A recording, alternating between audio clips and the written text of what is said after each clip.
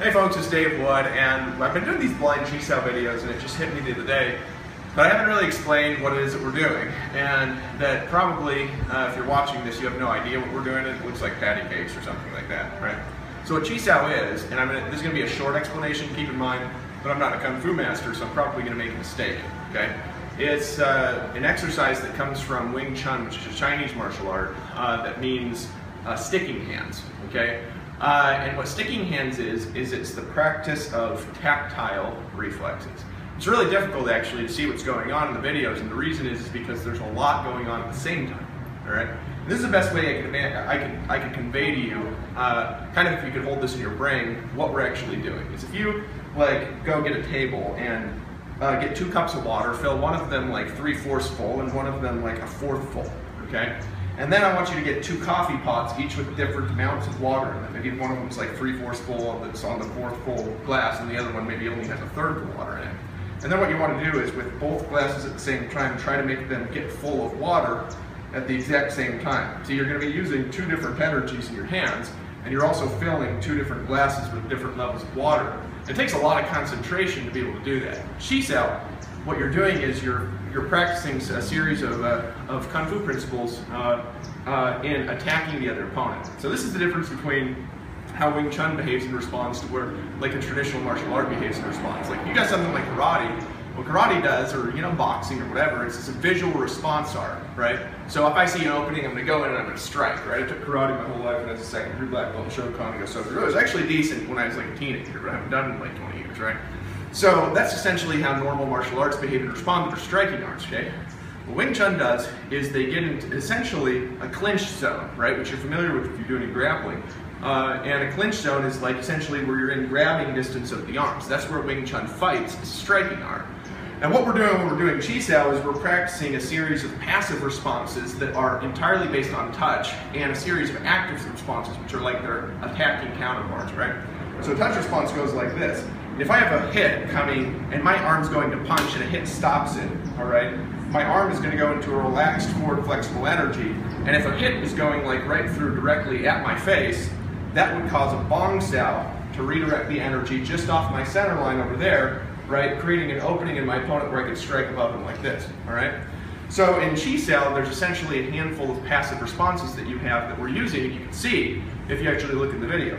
There's bong sao, which is redirecting the energy from the center off in this direction here, right? There's tan sao, which is the opposite. If a hit is coming, my hand is wedged, and a hit's coming here. A tan sao redirects energy off the center line there, right? There's chum sao, which is if my hand's above his hand and his energy is coming maybe directly at me or just off to the side here, a chum sao is going to have a forward flexible energy there, and it's going to redirect the line just a little bit this way, again creating an opening here, all right? So there's Fuk Sao, right, which is a response that just kind of is a floating response. If his energy is coming right at me, it's going to make a Fuk Sao, and then maybe his energy is going to go this way, and I'm going to make a Chum Sao to redirect it, all right, in which case I could strike here, right? Or his energy could also go this way, creating what's called a Cow Sao, right? Now, any one of those passive responses, it's important that you know what you're looking at. If I force it to be made, rather than letting his energy make it, he'll hit me almost every time if he's any good. Right, so if a hand's coming at me and I try to block it with a bong sao is not blocked. A bong sao is a hit's coming and my hand's moving his force out of the way, and I'm using the force of the opponent attacking to create that move. All right. So those are like the passive responses in Chi Sau, and I'm not covering all of them because I don't have any time. So you got chum sao moving the energy that way, you got tan sao moving the energy that way, you got bong sao moving the energy that way, you got cow sao moving the energy that way, and there's a whole bunch more. There's pak sao to the side, there's moves like this to redirect energy, there's doing the same thing with their elbow. Now why is that important? Here's why it's important. And I'm going to move the camera over here, and I'm going to continue on with the video, and then we're going to do some blind Chi Sau again. Alright, so we got, alright, we can't see the camera, but it's still recording, Mark. So here, let me give you an example, all right? And we're going to keep our eyes open. All right, so I'm going to edit these 2 videos together. The camera fell because I got it on this little tiny ledge here. All right, so again, like let's do one arm. If I'm here, right, my hand might fall in a position like a Fuk Sao, which is really just resting and has forward flexible energy. The thing to understand about Fuk Sao is this isn't a move. I'm not attacking him like a rabbit, or something like that. If I'm punching and his hand's in the way, my hand might fall down to a Fuk Sao. It's a passive response, right? So now his hand is actually aimed at my face. If I move my hand out of the way, his strike will just come through and will hit me, right? So that's the energy of his hand. His hand isn't just sitting there in a Chun Sau. So if I move out of the way, bam, he's going to hit and strike me. Now, his energy is going to do all sorts of different things from this position. If it moves out to the side, right, it's going to form into what's called a Chi Sau, right? Which creates an opening. Now he's off my center line. You can't really see this in the video. And then I can go there, and then you see how that energy came towards his center and he redirected it with the Bong Sau. So if he comes at me again, here, right, that redirects towards the Bong Sau. Now why is this important? It's important because you can respond about 200 milliseconds faster through tactile reflexes than you can through visual reflexes. When you're at a short range, you cannot respond to most of the attacks visually. That's why if you see boxers, they get close and they just start pounding the shit out of each other. The reason is because they can't really see and respond fast enough to what's going on. So if he goes that again and he creates this response here, okay, now it's also created an opening where I could step through and I could elbow. Now that elbow is going directly at his head, but because he's sticking to it, he can respond just by redirecting out of the way. Do it again. Right? You can't respond to stuff like that with tactile reflexes. I think sometimes people think when we're doing this, we're not actually trying to hit each other, but I'm actually elbowing right at his nose. Now thankfully Marco knows how to do this, right?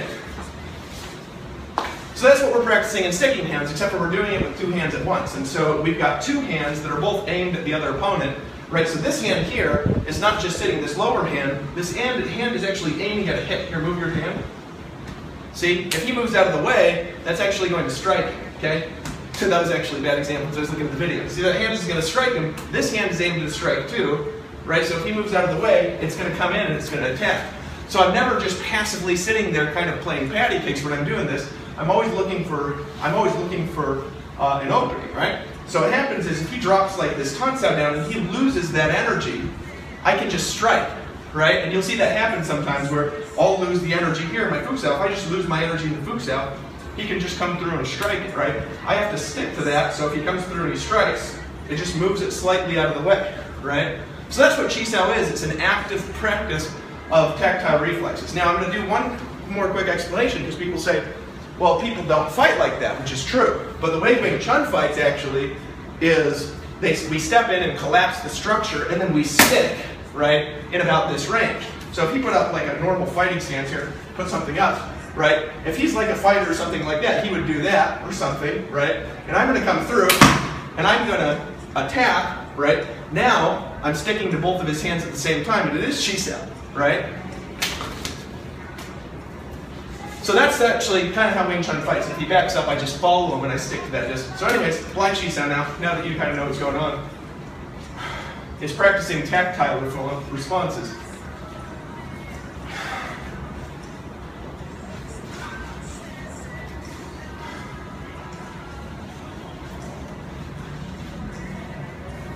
And is about the coolest thing ever, actually.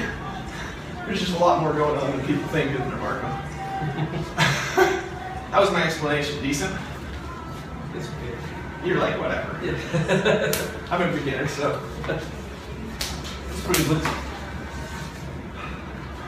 So doing this with our eyes closed, though, is really complicated, actually.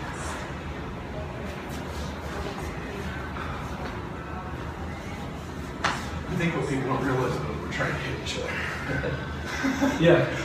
And we're just not hitting each other because the other person's sticking. Here,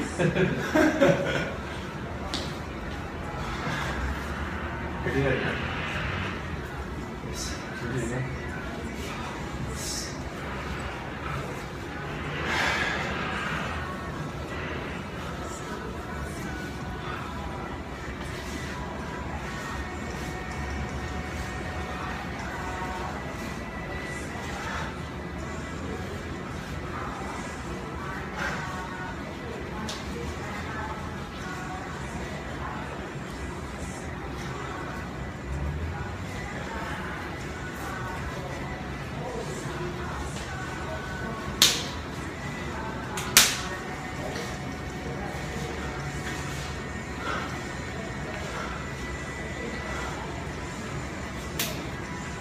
That was my first attempt explaining it. I just waited for 5 years from now.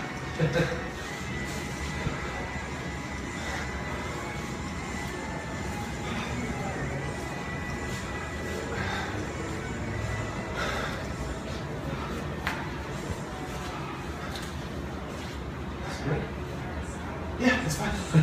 Yes, sir. Hey.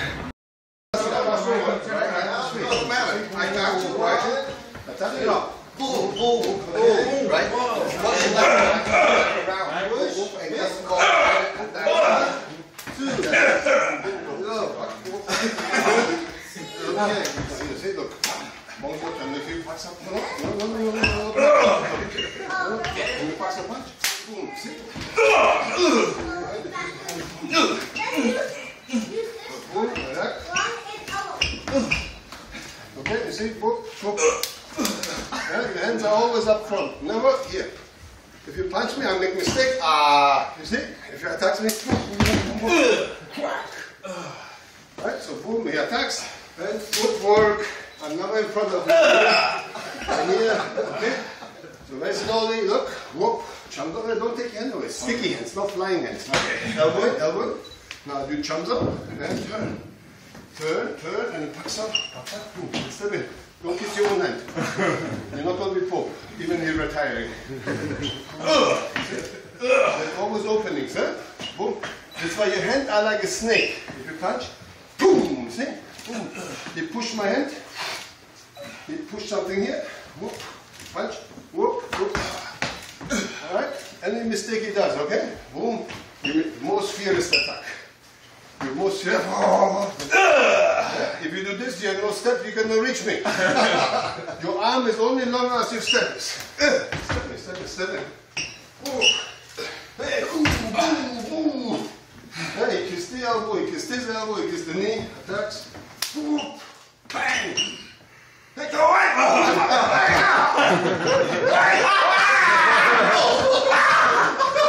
Here's the back one. Alright, good. So, little show for you, eh? So, very important when you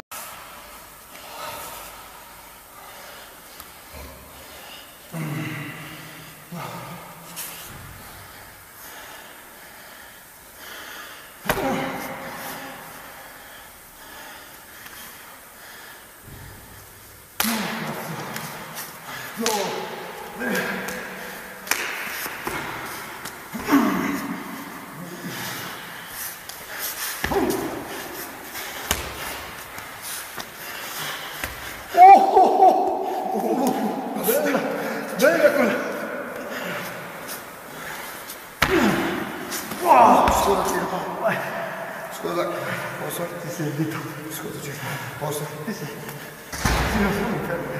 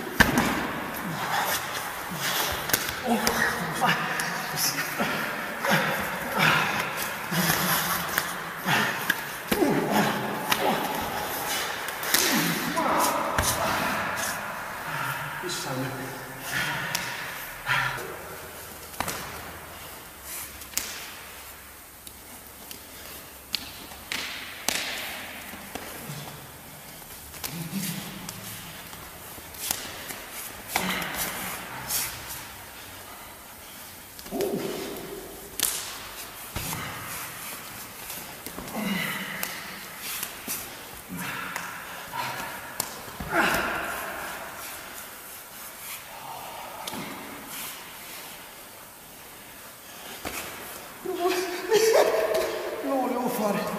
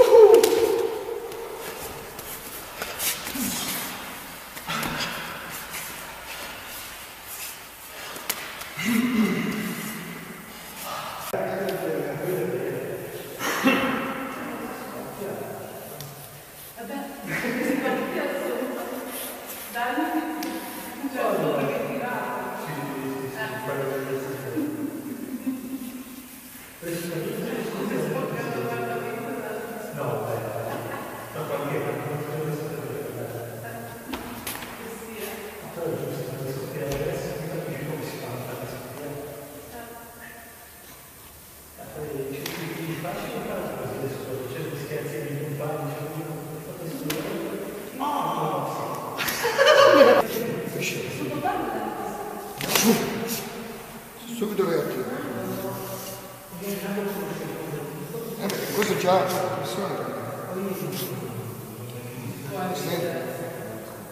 Questo è